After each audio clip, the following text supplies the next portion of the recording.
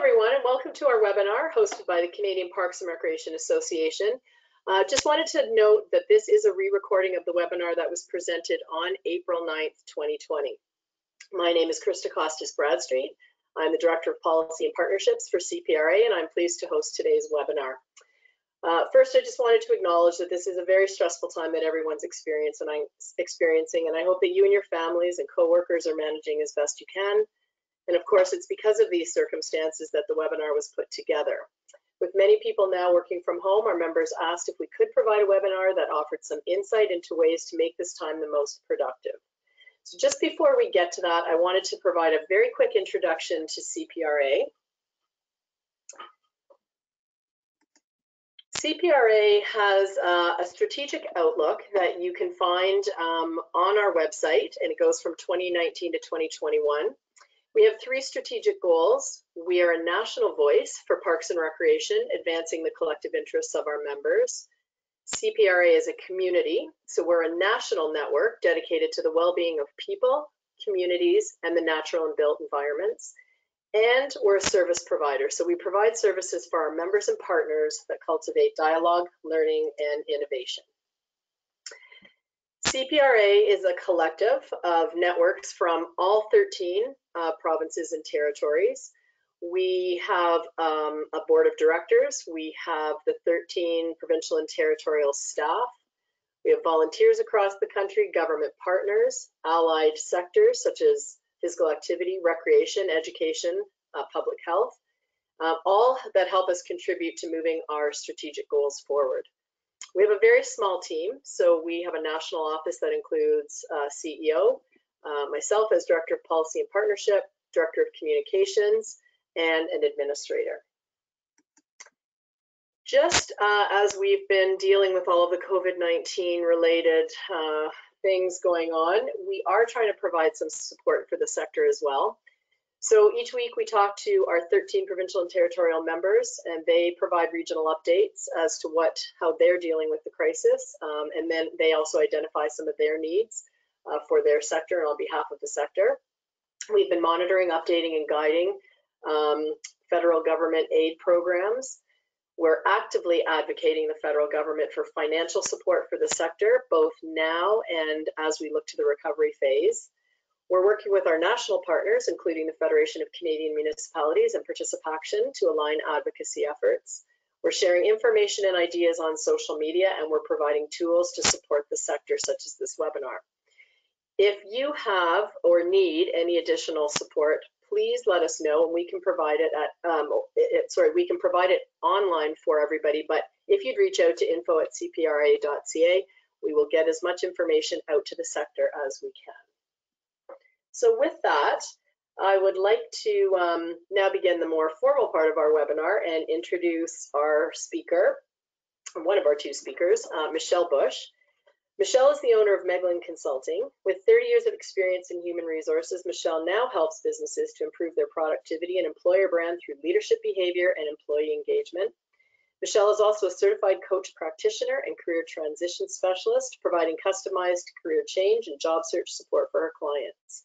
Michelle's known for being a progressive and inspiring mentor and has developed a reputation for helping business leaders and clients to realize their full potential. Michelle has worked in both private and public sectors with entrepreneurs, large multinational and global corporations across various industries. Michelle holds a degree in psychology and a business diploma from Wilfrid Laurier University, an executive management certificate from McMaster's DeGroote School of Business, and she is a certified facilitator and adult education trainer. So thank you so much, Michelle, for leading us through working from home today. I'll turn it over to you. Thank you so much, Krista. I appreciate the introduction, and thank you all for attending, for taking time to pause. It's an opportunity to pause and to explore some various ways to cope with working from home. Before we get started, just make sure that you have something to jot some notes down on. During the session, I'm going to be asking a few questions as we go through the content, and it's a bit of self-reflection here and there, so not expected to share any of the content, but the opportunity to ask yourself some questions as we go through this will help us to identify how we can deal with some of the broad range of reactions and impacts that we're having. And to say that there is a broad range of reactions and impacts to this situation is really an understatement. So if we could go to the next slide. You can see here that there are so many things that might be going through our heads at this time. Some of us may be really enjoying the fact that we have an opportunity to work differently. We may not have to commute the 2 hours a day that we did before. Maybe we have the chance to just rock out to AC/DC if we want to, and without bothering coworkers. And others are really missing the interaction and the routine and random chats around the water cooler. And for some of us, this may actually not be that different. We may have been working at home for years, and so this is just a slightly different dynamic for us. But whatever your situation is, there's 3 things that are important to remember.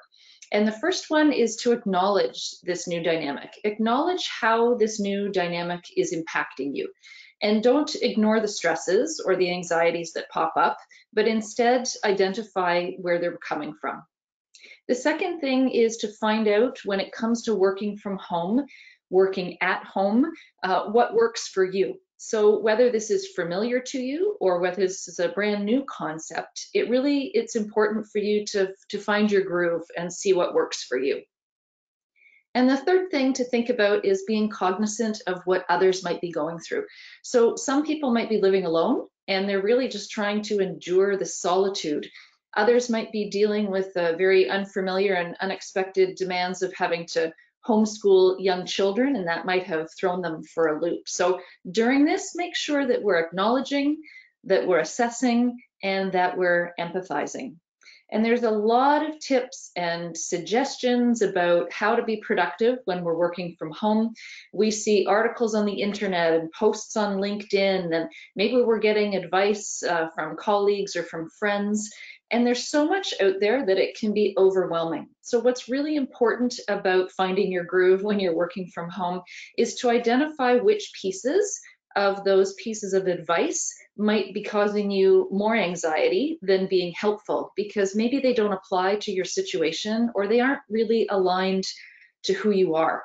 So today's session really is about providing various ideas and alternatives. It's about letting you discover what fits for you, help you sort of reframe your thinking. By no means is this going to be a list of, Michelle's top 10 things that you should or shouldn't do, because really one size absolutely does not fit all. So what's important though is we strike that balance. We have to find that balance between the work demands, those needs of our clients, our managers, our staff, and then those personal needs that we have to factor in terms of our way of working and what works best for us. So if you want to sleep in until 7 a.m. when you used to get up at 6, that's okay. Just make sure that you're prepared and you're available for that 9 a.m. conference call. And then maybe you work a little bit later in the evening if that's what's going to help you be at your most productive, and as long as it's not a problem for your team. So find what works for you and go for it. What I want to do is take a moment and consider 2 different approaches to working from home. So just high level, I'm going to read out some words, and what I'd like you to do is take notice of how the words make you feel. So what kind of a reaction are you getting when I describe these 2 different approaches? So the first approach number 1, it is start early, get dressed, put your shoes on, create a daily priority list, stick to it. Maintain a strict schedule and a routine so that you don't get distracted, and schedule timed breaks into your agenda. So that's number 1. Approach number 2 is develop a routine that provides some parameters. When you are working, be purposeful and focused. Be clear about tasks and required outcomes, but be flexible in the way you tackle them. Stretch when the need arises, or if you want, throw in a load of laundry between calls because that's what you want to do on your break. So the reaction to these 2 particular approaches really can help you acknowledge which one puts you at the most productive. So you can see here on the screen, we have a couple of questions to ask yourself, and there's no right or wrong answer. This is just self-reflection. So the first question is, which one of these approaches resonated for you the most? Number one certainly is about structure and order. Number two is a little bit more about flexibility. So on a very high level, think about which one fits for you best. And then ask yourself that question of the approach that I didn't choose. So the one that didn't feel so good for me, what was it about that? Maybe I didn't like number one because it's too structured. I feel confined, I feel too regimented, and thank you very much, but no, I don't need to schedule my breaks into my agenda. Or does the thought of maybe a less prescribed or a more free-flowing approach, like the one in number two, maybe that gets you worried and makes you feel anxious because you don't think you're going to be able to focus? So there may be elements of each one of these, of course, that are helpful, but overall, people tend to have a preference. And it's important for you also to take a note of who else needs to know about that approach. So is it a partner, a spouse, a team member, a manager? Share with those that you are working with or around so that they understand as well what your preferences are. And of course, your reactions to these approaches, they may or may not change over the next few weeks or the next few months. But by asking ourselves these questions, it can also help us to identify where some of our stresses or maybe some of our exhaustion, where it's coming from. Because working at home is not always that easy. So a quick story to illustrate. I have a business partner and she's struggling. I know that she's very much like structured number one. She really likes to have things on time, and I've been sending, of course, follow-ups and emails and milestones and deadlines because I know that's how she likes to work. But she's actually not been feeling very good about all of this, and some of the critical projects that we've got on the go, she hasn't been able to keep up with, and she didn't want to tell me. Well, she's in isolation, 2 school-age children at home. She's now being expected to teach her son fractions and the new math, whatever the heck that is. And so once she shared her situation with me though, and we had a conversation about it, even though we couldn't keep to our original schedule, we had some discussions, we looked at options, allocated some tasks differently and adjusted some timelines. And we haven't changed our end goal, but we've had an opportunity to just reframe. So it's really important for us during these times to remain human, to give ourselves and to give others permission to rejig or to reorganize, reflect and rest, just so that we can continue to move forward in a forward momentum. And the reality is we still have work that we need to get done. So the next slide, please. So in these times, of course, just like the distillery that's now making hand sanitizer instead of gin, or the vacuum company that's now making ventilators, we also are learning how to retool ourselves in some ways and to embrace these different ways of working that we find ourselves in.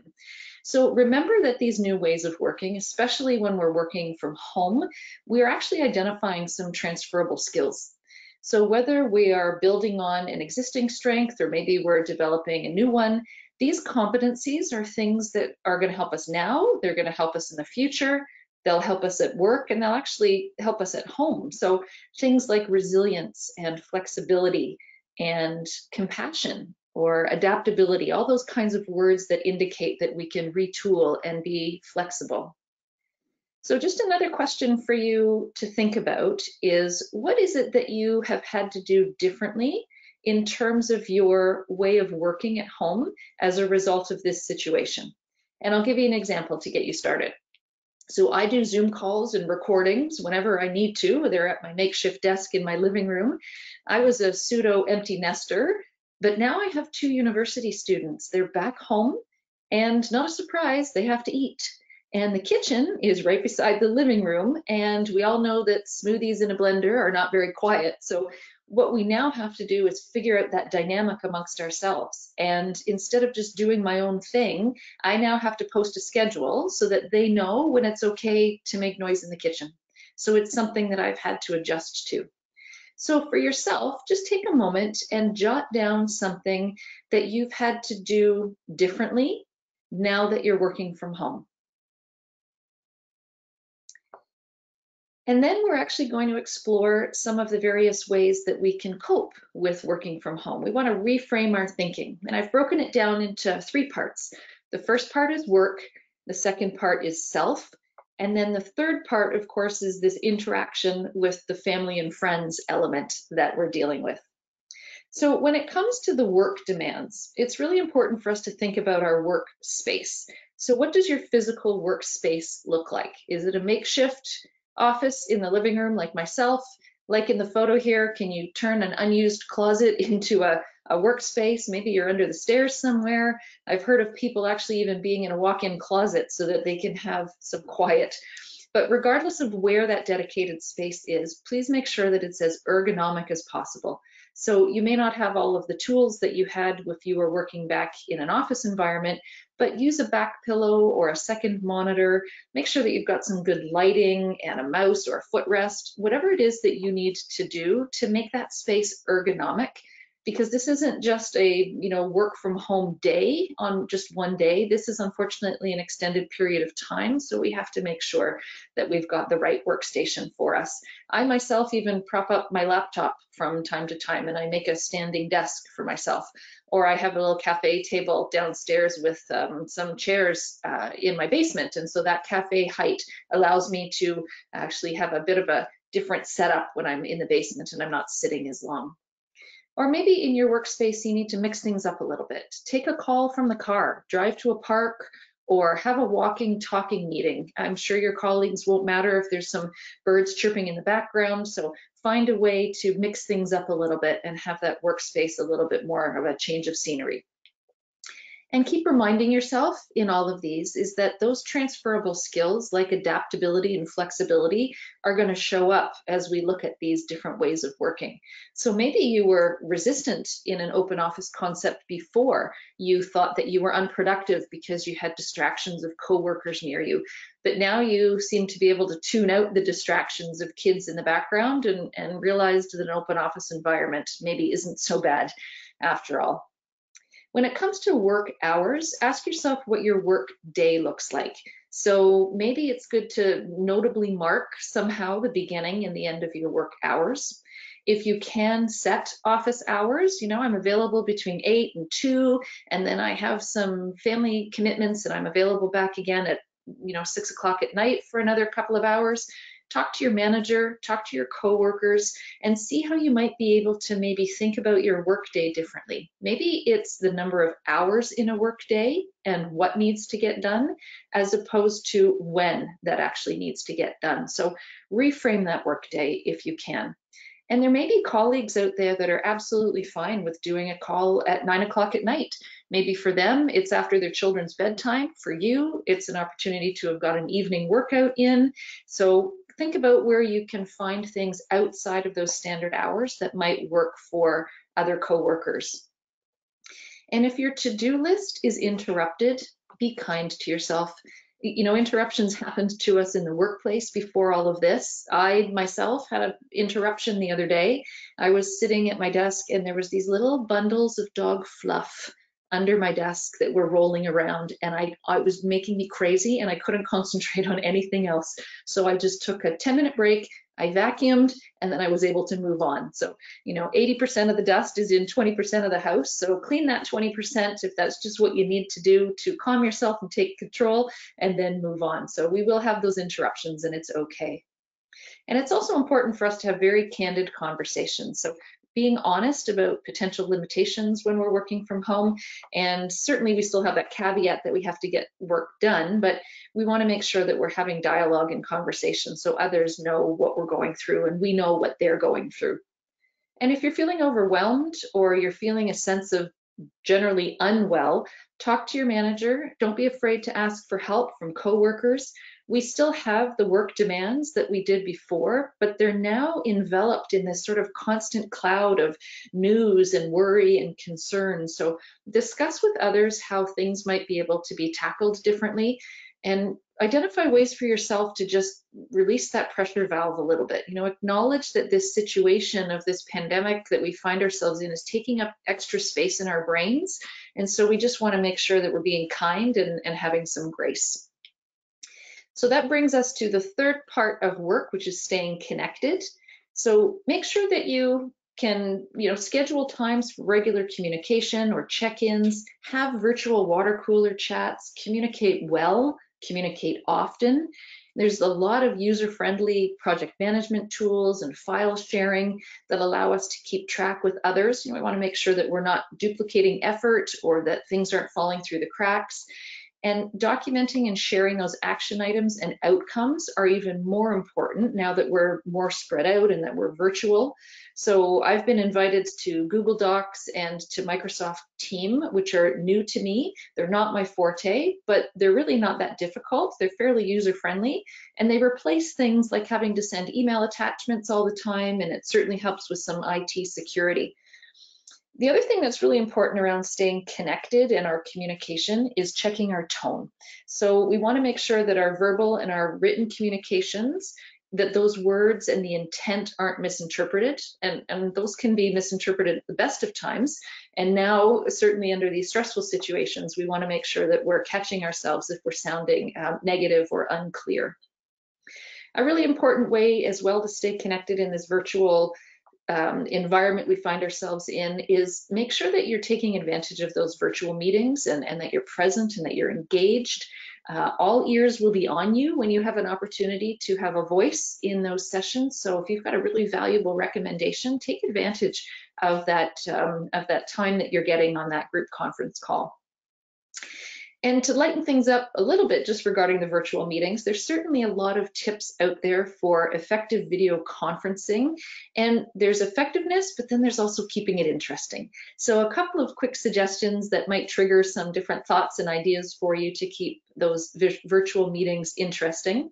One might be just have that meeting available, access to the participants about 15 minutes ahead of time. So people who want to come on and chat and have that water cooler discussion and see how people are doing, that can take place before the meeting.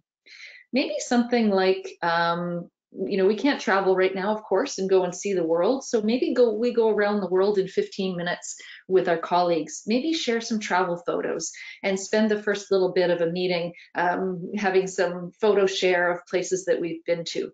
And preferably they're shots of scenery and not poolside scenes of you doing shots. So be careful what pictures you bring in a little exercise like that.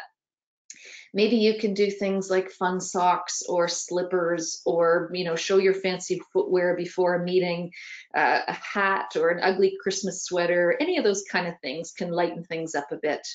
Maybe an indoor scavenger hunt. So you create a list of items, people have to go around the house before the meeting, gather them and show a picture of themselves that they've done it. And they could be easy things like a broken watch or a magnet or a poppy, something that you can find in that drawer where things go to die.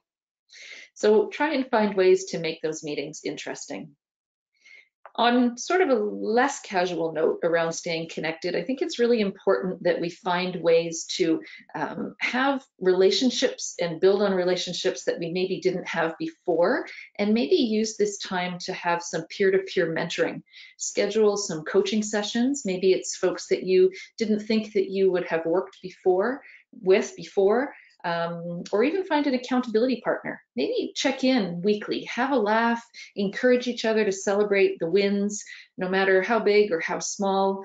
I had a win not that long ago with Krista. I was trying to figure out Zoom. I had no volume, but it wasn't Zoom. I had my volume turned off on my laptop and I didn't even realize it. So maybe it's just an opportunity to check in and to connect with someone from another department or even another province, and just find ways to share your wins and to keep yourself on track. And before we move on to the next section, you can see here on the slide, it says make one commitment. So what I'd like you to do is just take a moment and make one commitment to yourself about your workspace or your workday or staying connected, something that you can easily act on and follow through on that you're going to do in terms of committing to making sure that that workspace, that workday, or staying connected actually makes sense and is valuable for you. And it could be something simple as, saying that you're going to play some calming music. You're going to download some calming music to do your work to. Or maybe as a manager, you're going to pre-book some one-on-one 10-minute check-ins with your staff that you didn't have time to do before. Or Maybe you just want to declutter your workspace and take that empty cereal bowl back to the kitchen that's been sitting on your desk since 7 a.m. So whatever it is, make that commitment to yourself. So now that we've looked at the work aspect of working from home, let's think about ourselves for a moment. So self is very important during this time, self-care, making sure that we find ways to effectively either separate or blend work and personal. It's become so integrated now, so it's important for us to take a moment, take a pause, catch our breath, and see what it is that we can do to ensure that we are finding that balance for ourselves. So listen to your body. Fuel your body with nutrition and exercise. And of course, I know that with the audience, I'm singing to the choir in terms of the physical activity, but we just want to make sure that we're noting it. We want to add laughter into the mix as well. We know that ongoing stress can really impact our immune system. So things that we can do to just release the pressure. If you want to do a solo dance party for 5 minutes to your favorite song, knock yourself out. Just find ways to make sure that you're listening to your body. And it's also really important for ourselves at this time to listen to our voice. And the power of language and our language choices is so critical. And as we know, positivity is contagious. So catch yourself if you're sounding negative and acknowledge it. Don't ignore it, but find out where that feeling of negativity is actually coming from. So maybe you're feeling exhausted and you're not quite sure why. So ask yourself, where is that coming from? Is it physical exhaustion or emotional? Some people are exhausted because they're doing things differently now that aren't in their comfort zone. So you may be leading training sessions on Zoom and it's not something that you used to do before and it's not your natural preference. So that might be exhausting you. As a manager, maybe you're catching yourself just feeling annoyed, and it might just be because you're so used to having your staff in the same building, and now there's a physical separation of your team. So maybe your anxiety is coming from having to find ways to keep them connected, or maybe you just have to get over your own hang up about learning how to trust that your team has the ability to work independently and to be productive. So it's really important to acknowledge and listen to your voice and the voice in your head. So the next aspect of self is to be very purposeful and take time for you and not feel guilty about it. And maybe you need to just get creative. Maybe you can find a way to combine work and self-care. Maybe you can read a contract while you're soaking in a bubble bath. Maybe you can listen to a podcast while you're on the treadmill. So whatever you need to do to find that time for you, don't feel guilty about it. Maybe you've got a lot of dedicated time together as a family, and now it's just time to find an opportunity for alone time. You might just need to have 2 hours by yourself and watch a comedy and just, create some lightness in your day. Maybe you could take an online training course. So self-development, really valuable time right now to do that. LinkedIn, for example, has some very quick courses. They can be as short as 30 minutes. Or maybe you've always wanted to expand some academic aspect of your training and you didn't have a chance to physically attend school and go to a course at a classroom, and now maybe you can do something virtually online. In terms of making sure that you're being purposeful about taking that time for you, you may be in a very small space. And maybe it's an opportunity to find some indoor workout routines that are meant for hotel rooms. There's someone that I'm aware of that is in a 900 square foot condo. There's 2 of them and they have an 18-month-old. And it's a really tight space, but they've actually been able to find really unique ways to work out. And it's amazing how pieces of furniture can actually be used as gym equipment.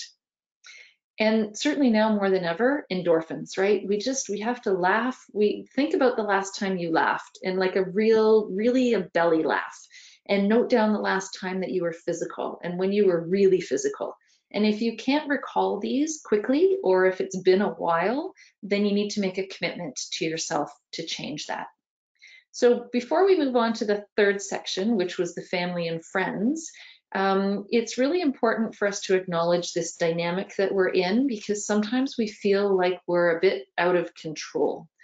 So as an example, you can't really control if your 80-year-old mom doesn't really understand what working from home is.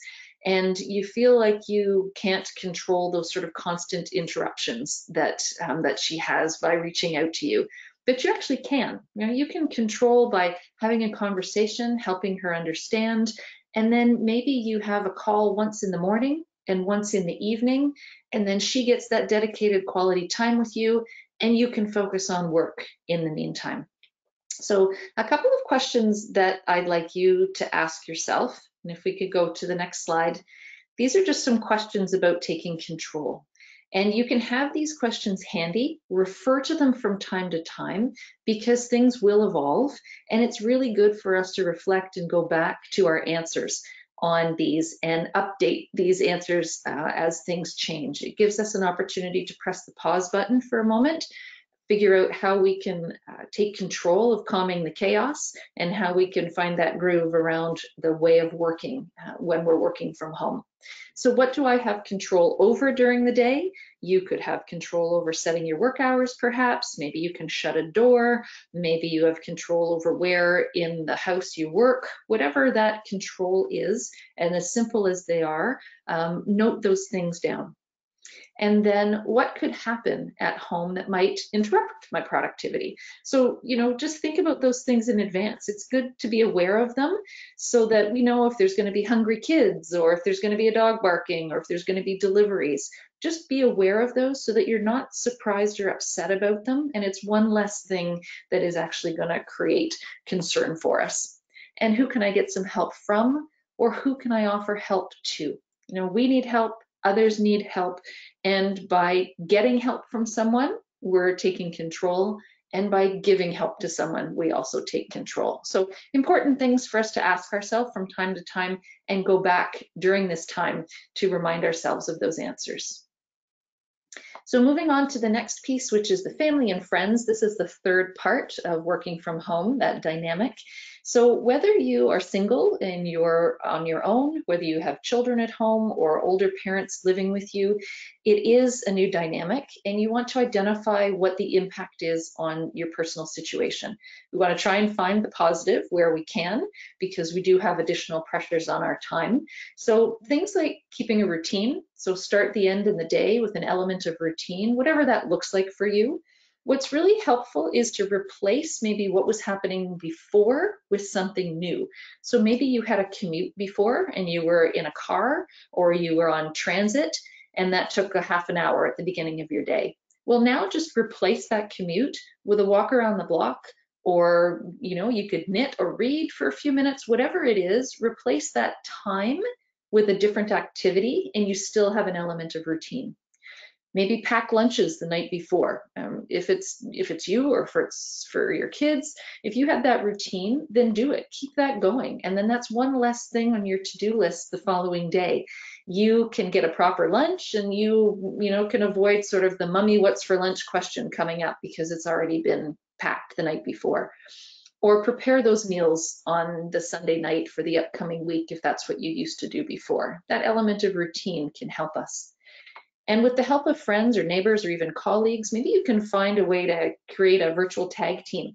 Maybe you can occupy others' kids while you get a break, etc. And you can play online games or do a workout to the Wiggles or whatever it might be. There's lots of platforms for that, like Zoom and Messenger Kids. So, find that way to have a virtual tag team system to occupy each other's children.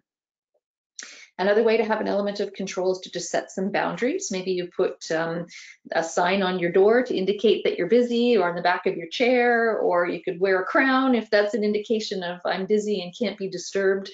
I know many years ago I had a colleague, and I'm going to use a different terminology, but it's called the bugger off doll. And that's not quite what she called it, but that's the polite version. And she would just put that on the corner of her desk. And that was an indication for us that she was busy developing training content and that we shouldn't interrupt her. Or maybe you can create some zones in the house, right? So define some areas: a co-working space over here, a craft corner or a creative corner over there, a quiet zone. So just find ways to create zones in the house that create some control. And where you can, involve the family. Make it fun. Put kids into your agenda, show them on a clock when it is that they are going to have that meeting with you, so you have one-on-one time. Maybe you bake some bread together. You use it as an opportunity to do a little bit of math where you're looking at measurements.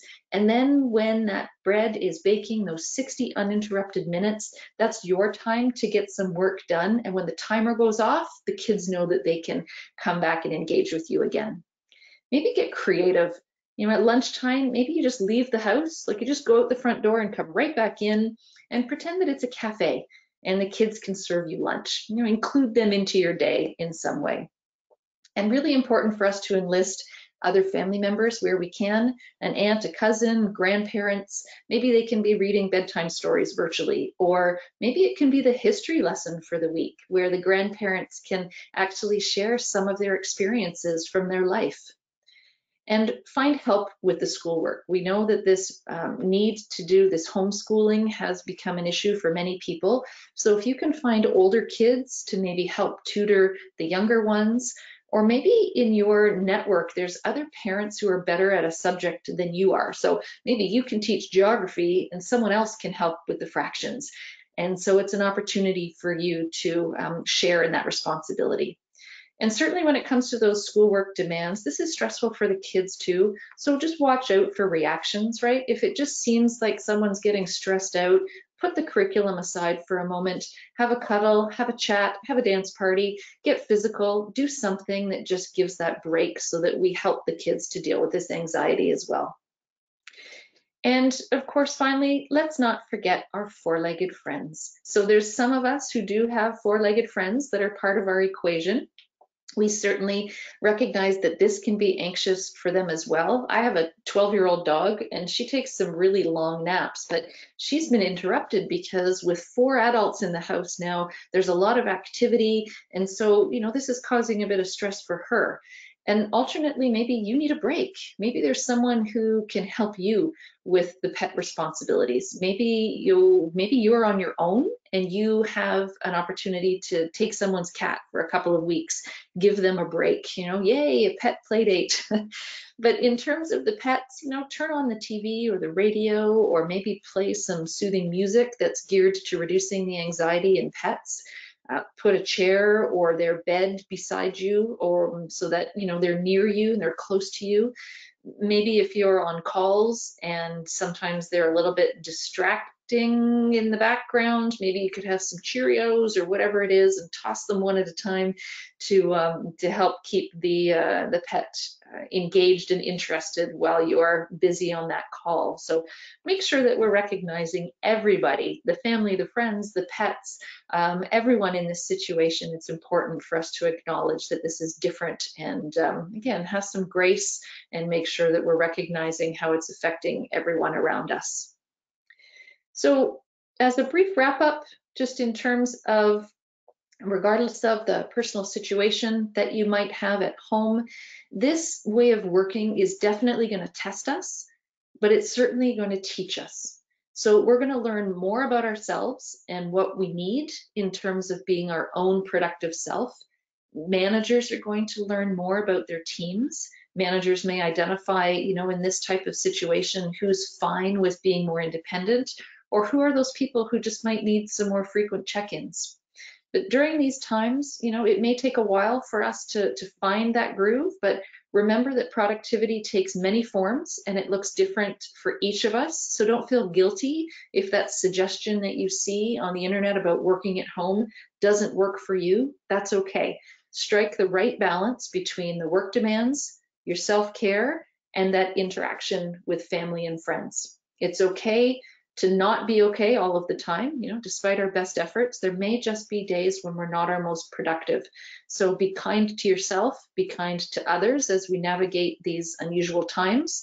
And remember that positivity is contagious. So thank you so much for having me. And I certainly wish you all safe and healthy working from home successes. Thank you, Michelle, so much for helping us to reframe our thinking and consider what factors impact working from home. Hopefully for those of you listening, the suggestions help to trigger some thoughts and perhaps even spark some other ideas. You might have some other things that you'd like to share with us, as I mentioned at the beginning. So please feel free to send them to us. You can email me directly at Christa, so CHRISTA @cpra.ca. And we'd be happy to share them out with everyone over the coming weeks.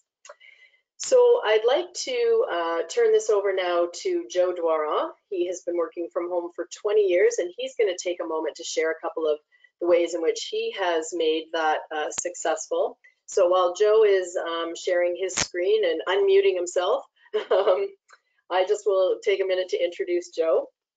Joe has been an advocate and a champion supporting physical activity, sport, and recreation policy and promotion in Canada for over 30 years. Joe has been working from his home-based office in Halifax, Nova Scotia for over 2 decades. So for over 20 years, ending in 2019, Joe was Senior Advisor and Manager of Healthy Living, reporting to Ottawa for the Public Health Agency of Canada. As a longtime distance employee, Joe has used innovative strategies to support effective telecommuting long before it was actually a trend. Currently, Joe is a home-based independent consultant providing services in facilitation, strategic planning, project management, partnership development, public speaking, and thought leadership in healthy public policy. And Joe's now going to offer some brief tips and tricks to making your home-based work experience manageable, productive, and fun. So Joe, thank you so much for doing this and for being here, and I will turn this presentation over to you. Wonderful, Krista. Thank you so much for having me.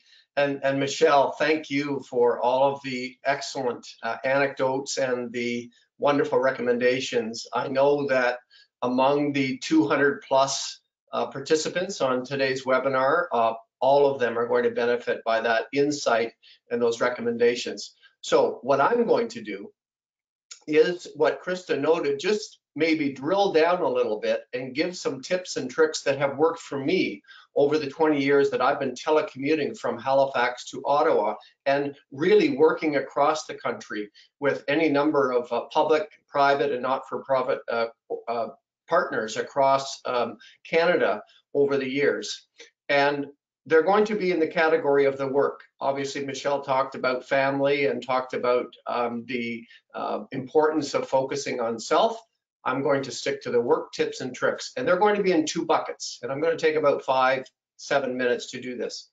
So the first bucket is in the real critical importance of attempting to be more visible when in fact we can't be with our colleagues or our clients. Now, you may first conclude that being visible sounds kind of counterintuitive, given that we are alone. We are now working from home. We can't just walk over to the next cubicle and check in with our colleague or work with our colleague. But when I started working from home 20 years ago, my biggest fear was that I was going to be forgotten. And there's a quote that says, "To be invisible is to be forgotten." And so I put in several tips and tricks that I've used over the years that have been very, very helpful to help my colleagues first remember me, and second, to see me in ways that are productive and helpful when they actually can't see me in person. And there's 5 of them. So the first is to send regular, unsolicited, short status reports of your work to your colleagues. Now, I say short, I mean only about 2 lines. It does not have to be a tome of information. And I say unsolicited because herein lies the opportunity to be visible. These are unexpected little short updates to your colleagues or your clients that bring you to mind because they received them in their email box. And so here's an example. John, I'm working on the recreation plan for our partners in the East Coast. I expect to have a full draft to you by noon on Wednesday. That's it. Send that along to your client or send that along to your colleagues. They'll remember that you're focused on your task at home, that you are progressing with your work, and that you are now more visible in their mind and in their inbox. And so that's one helpful tip that I've used over the years. The second is to over-deliver. And I mean just a little bit. I know that we have a lot on our plates now in the context of this new reality that we're living in. So I'm not suggesting that you work harder, but really just a little bit smarter. By over delivering a little bit, by giving your colleagues or your clients just a little bit more than they expect, it makes you more visible. They stand up or sit up and listen and say to themselves, oh, I didn't expect that, but that's a helpful addition to the task that he or she was supposed to deliver to us. So over deliver just a little bit. The third is in the area of giving praise. And I don't mean praise that is not real. I mean praise that is something that you've acknowledged or you've recognized some very good piece of work from your colleagues. And whether it be on a scheduled video conference or whether it be in a bilateral discussion, make sure that you acknowledge that they're doing a good job as well. Because remember, as I think we all are gaining a clear understanding of now, is literally the world is in this situation. This is not a Canadian issue, it is a global issue, and everyone needs to feel that they are contributing and that they are doing a good job. So some praise every now and then will help them to feel more comfortable and help you become more visible, because they'll appreciate that. The fourth thing is what I call offer to chair or share. And so we are all required to be on regularly scheduled team meetings, video conferencing, teleconferencing. One of the ways that you can be more visible is plan ahead to suggest that you could take on the reins to chair a meeting, and suggest perhaps that the rotation of that chair role goes around to other colleagues as well. It takes the pressure off of your manager or your otherwise superior, but allows you also to become more visible. So chair a meeting. On the share front, what you can always do is plan ahead to share a piece of information that is otherwise not scheduled on the meeting, but is in tune with the agenda. So be proactive and get ready in advance, so you're not having to think about having to fit into the conversation as it unfolds. So prepare to share in advance. The last is related to a point that Michelle made so very well, and that is on the issue of being present in video conferencing in particular, because people can see you, but also on teleconferencing or in other ways. And I've used three really quick tips over the years to be more present and therefore more visible to my colleagues and my clients. One is I always ask a question. Two is I always offer an observation. And three, I always bring a solution to the discussion. If you do those three things, you will find that you'll become more visible, you'll demonstrate your leadership, you'll demonstrate that you're present and connected to the conversation and the discussion, the important discussion that's taking place. So those 5 tips on the staying visible front have worked for me over the years. The next bucket of tips and tricks that I'll offer you is also in that work category, and it relates to being organized. Now I'll pause here and I'll just say that Michelle has made an excellent point and given you some really helpful ideas about how to find that balance between being overly organized and maybe too flexible. You're going to find some type of a middle ground, or you're probably going to be a little further along the spectrum on one side to the other, and that's entirely okay. Michelle has made the good point that there's no one size fits all. But we do have to be somewhat organized. And on that front, remember a couple of things. One is that all of your colleagues are attempting to do the same thing. So if you're not entirely comfortable in terms of delivering on your skills and your responsibilities and trying to get organized in the first instance, it will take time. That's okay, because everyone is in this together. So here are 5 tips, and I'll just begin by saying that another saying is that for every minute that you plan to organize, you gain 1 hour in productivity. So keep that in mind as well. So the first is do what I've done over the years. Regardless of whether or not you're building your workday in chunks, as Michelle says you may be working in the morning, come back to your desk in the afternoon, putting some time in the evening. What I've done over the years is I've used the 3-1-3 framework. And what that means is, assuming you're working about a 7-hour day, I've broken my day into the 3 first hours, the 1 hour break for lunch and some physical activity, and the second 3 hours. Plan ahead, generally speaking, with broad strokes to know what amount of work, focus on work, what accomplishments you want to achieve in the first 3 hours. Make sure you do take that break, whether it be an hour at once or 2 half-hour time periods, to ensure that you're taking care of the self, that you're sure that you're remaining connected to family and friends, as Michelle has given us some really good advice to do. And in the last 3 hours, do the same. Generally frame out what it was you want to accomplish and how you're going to get that done. The second thing is to arrive at your workstation, wherever it is, in the closet, in the rec room, in your bedroom, or in an office like I have, about 5 minutes early. This is perhaps more important in the current circumstances than it was before, because by arriving early, you can take a breath. You can get yourself grounded.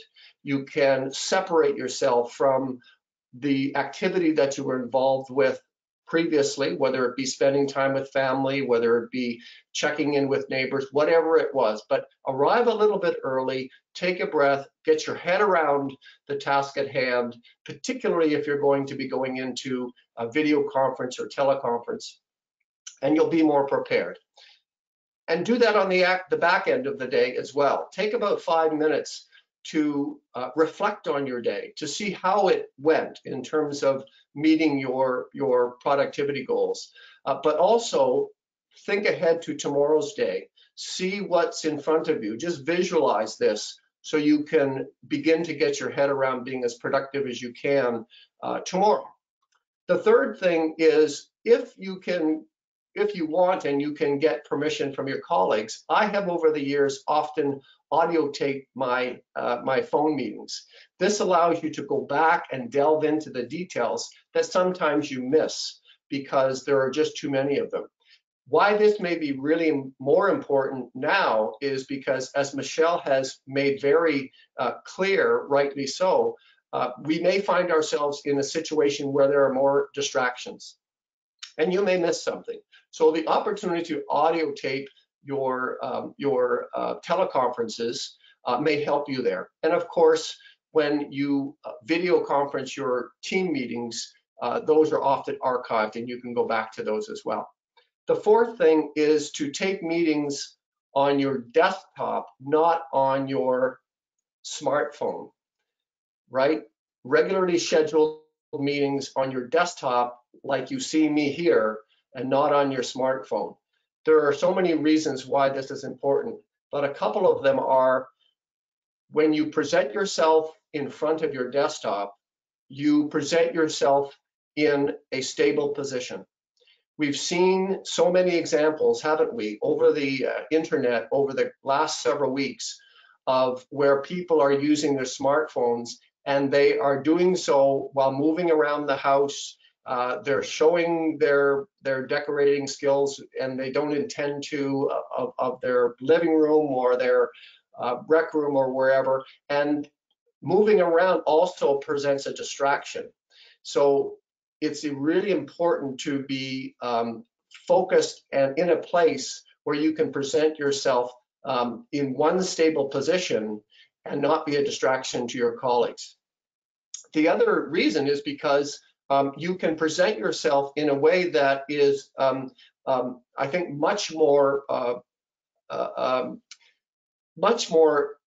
attractive in the sense that a lot of people are not used to being on video conference with working from home, and in using their phone, they often video themselves from down here or from up there or from sideways, and you're perhaps not literally putting your best face forward. And so being stable in one place on your desktop allows you to do that.